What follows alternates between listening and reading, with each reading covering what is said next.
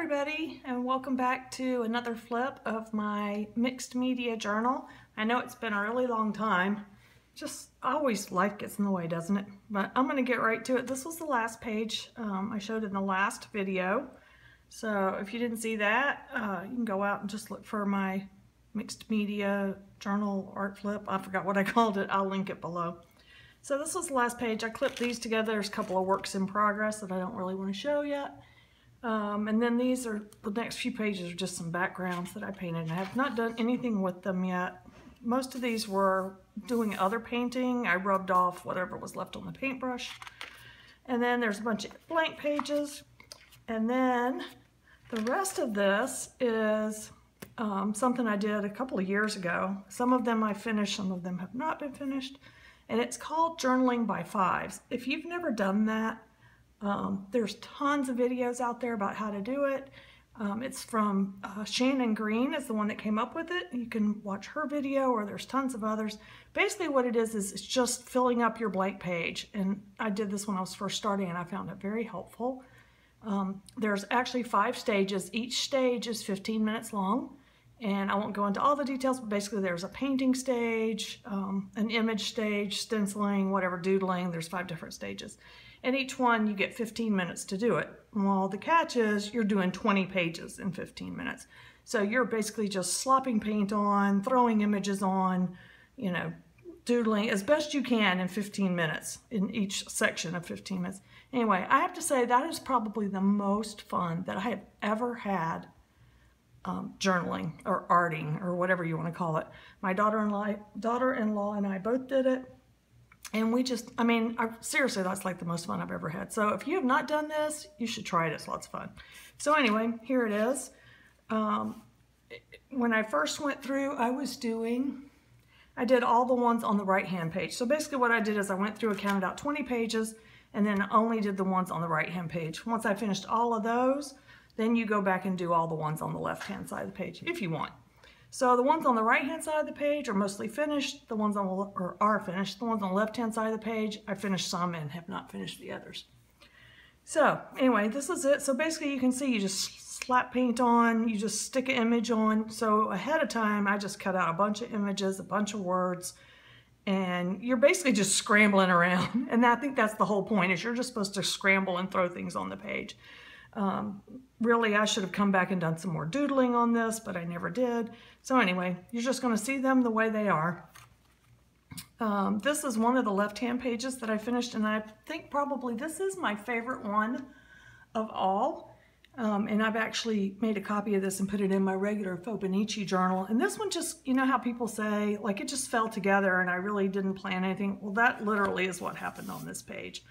I had the image, I had the painting down, and I had the image down, and I just, you know, she looked kind of sad and depressed, but I really wasn't sure what I was going to say. And then I had gotten this new writing stamp, if you can see that, just like some kind of cursive, whatever. And I just stamped it, and then I typed this out, put that on there so she could see the handwriting on the wall. And then the very last thing was this this found poem that I had been doing at the time, and it just went perfectly with this page right at that time. It says, "She was always alone, the slump of her shoulders, heavy head, persistent sadness, lonely like faraway stars, still visible, but no longer really there." I don't know, that just really spoke to me at the time. So anyway, I really love that one. This one is just, most of the rest are just pretty simple, you know, timepieces. It's about time. This one just says, "Make big plans, live spontaneously." And this little bird is out on a limb. This says, "Discover a fresh perspective." I used my little art circles. If you haven't done those, go out and find the video by Cat Hand and many others with her art circles. Those are so cute. And so then I did a little bit of stenciling around it, and I'm not really a good doodler, so I don't do a whole lot of doodling. This one came out of a little brochure that was for my city, and they were going to do some kind of a musical or something. It says, "Get your groove on." I love this little cute with the girl, and then I just found some words: play, fun, etc. This one, she just looked like she was relaxing, so I put thoughtfully creating more time, space, and peace to energize your life.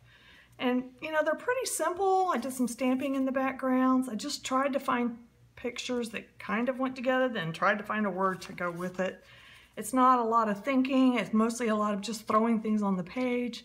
I've changed my style a lot since this was August of 2015. I probably wouldn't do them exactly the same way now, but who knows? When you're under pressure, it's like really crazy. So anyway, that's what they are. I love this little cute girl painting, or boy, I don't know, really not sure what it is. This one, I did some stamping, and then these right here are the wipes, like baby wipes that you clean off your brushes with, or your stamps, or you know, whatever. And they just kind of had a little flowery look, so I cut them out in flower shapes and then drew stems for them and made them into flowers. This one, as you can see, I did not finish. This one, bright and bold, pretty self-explanatory. I haven't done that one yet, finished that one. This one, I like this. I'm not really a Valentine-y, sentimental kind of person, but anyway, I liked it. Have not figured out what to do. That's what happens sometimes. You throw them on there and then you don't know what the heck you're going to do with it. This one I used up some more love stuff I had already cut out and some little Tim Holtz words. Love this picture, and then I don't know that that really goes with that, but anyway, I just threw it on there. And these, I love how this one came out. I'm not really sure what I'm going to do with that one yet. And I really love the idea of this lady with the balloon, holding the balloons going up in the air. Haven't figured out what I'm going to say on that one yet. And hopefully one day I'll go back here and finish these. I've worked on them a little bit at a time. And then I love this one, Scattered Thoughts. And then I went through my Tim Holtz words and just, because I had a bunch of them, I had used some, but there were still so many left to be used.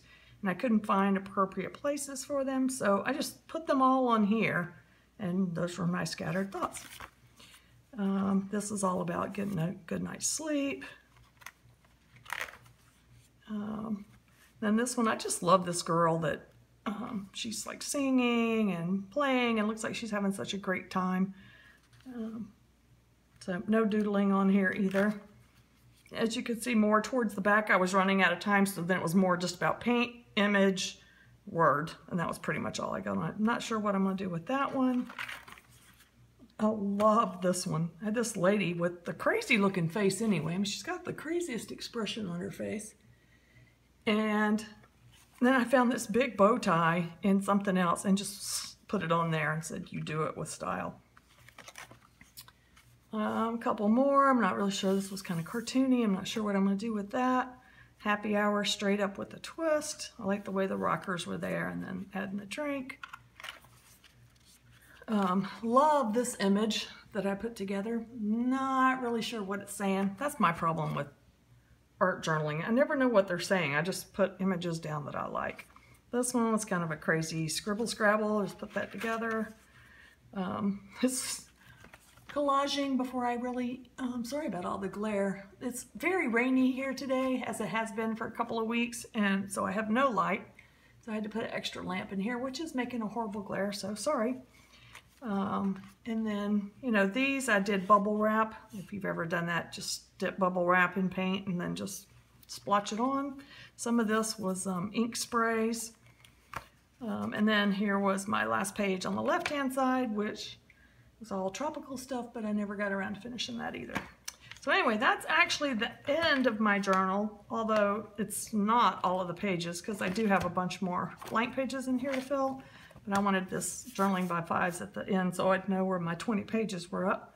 So anyway, that's it on that. I hope you enjoyed that, and please check out the journaling by fives. I'll try to remember to go put the link in the description so you can find that easily. It is so much fun. Thanks so much for watching.